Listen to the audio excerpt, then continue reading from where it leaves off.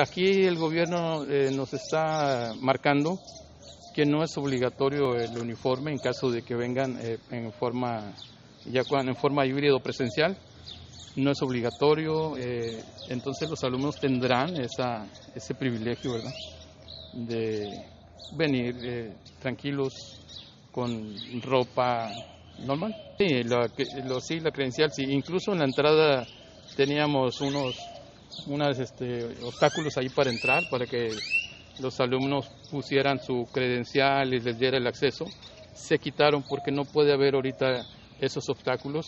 Tiene que haber un solo espacio para entrada y no utilizarse ese mismo espacio para la salida. Tenemos que tener otra parte para el salir. No puede usarse el mismo. Así que va a haber una pequeña ahí separación.